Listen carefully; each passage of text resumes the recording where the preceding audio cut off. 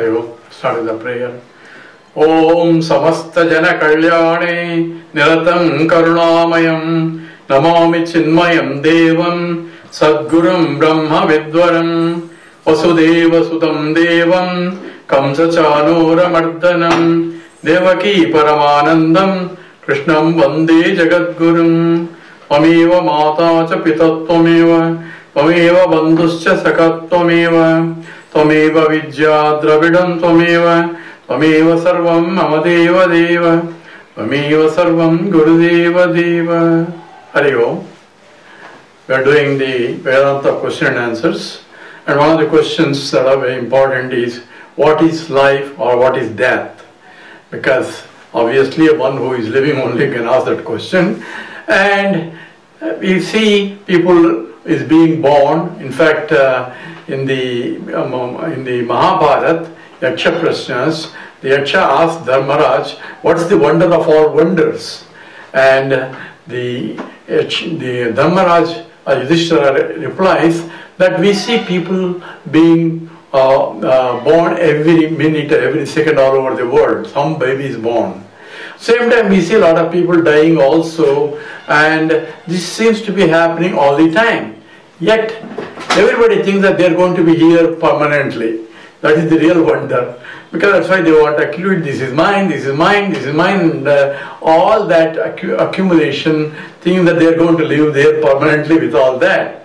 So that is, in fact, he says it's a wonder of all wonders. And so life and death is continuously happening all the time. This happens in the thousands of years ago, it happens now, and so on, it happens continuously.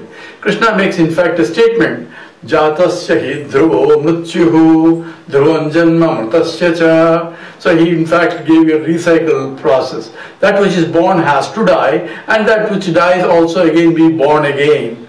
So it is a continuous recycle, life goes on. And the question itself is, that's it. People say, I don't believe in God, I don't believe in this.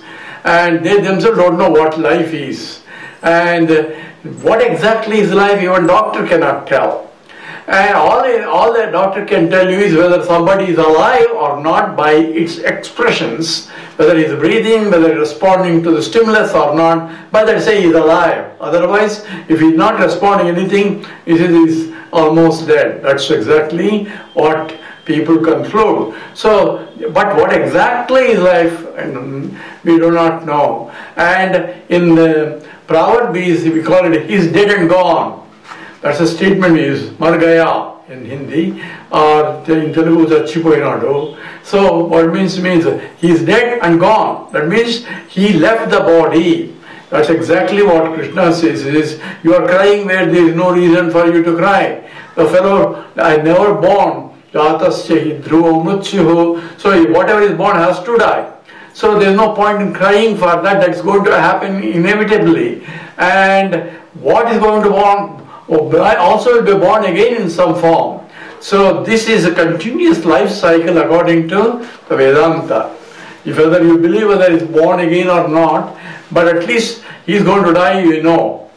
And he may extend the life by doing all sorts of things. Afterwards it will deteriorate, because the body deteriorates automatically, slowly. If not 100 years, it may be 110, and you may see here, this is the longest living person in the world, you will see on Google somewhere.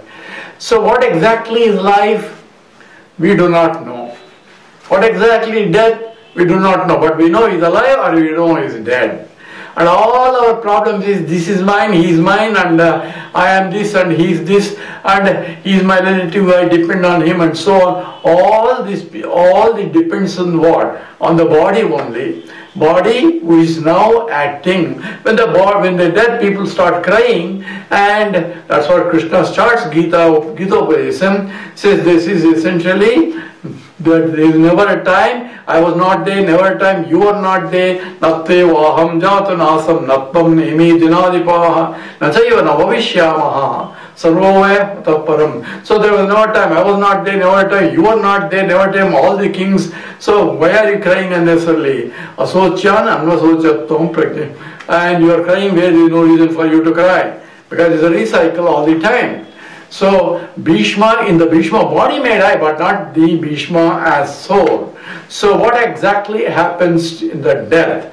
In the 15th chapter of Gita, Krishna describes what exactly. It is the subtle body that is enlivening the gross body. That's what life is. And life leaves means the subtle body taking all that is the mind and intellect along with the vasanas, the impressions, subtle impressions in the mind, it goes to next level. Why it leaves? Because the body is no more conducive to exhaust next set of vasanas or powerful set of vasanas which cannot be postponed. So therefore it has to find an environment conducive to exhaust those vasanas. It has to find environment and also particular body required in order to exhaust. So we already discussed, is anatomical evolution, what Darwin says, is different from a spiritual evolution. So the mind and intellect, which is called subtle body, leaves the body, gross body, the matter, which is made of carbohydrates, minerals and all that, which cannot do anything without the subtle body. So when it leaves, then the gross body suffers, and in fact it becomes stinky in no time. And in the US and all that, police will come to make sure the body is removed from the place quickly. So the wife and everybody says they're all mine, but even the bharya bibhyati tasmin koi, on the dead body, nobody wants to touch it, even the wife also. So therefore, the death itself is separation, so it's not the body that will lie, it is the subtle material, that is subtle body, the mind intellect package that leaves, and when it package, it collects the mind, intellect, vasanas and the pranas in the subtle form. All that package leaves the body, and where does it go? It travels to environment conducive to exhaust next set of vasanas. And in order to exhaust next set of vasanas, it needs a body. And there it exhausts, finds a yoni or a butt in a loka, in a field where it can exhaust set of vasanas. That exactly life cycle goes on. So how do you end this cycle? You cannot end the cycle unless I realize that I am not the body, mind, intellect. Then I am free. Body, mind, intellect, then there is no one to occupy, like a dead letter office. So what happens? Body goes back into the earth, that which came by food, sustained by wood, becomes a food for others. Mind becomes a part of the Hiranyagarbha, and the intellect part becomes a part of the Ishvara. And that exactly happens when you realize it. That is the real death. And until then, it's only recycling. With that we stop. Om Purnamada Purnamidam Purnat Purnamudachyati Purnasya Purnamadaya Purnameva Sishyati. Om Shanti Shanti Shanti. Hari Om Sri Guru.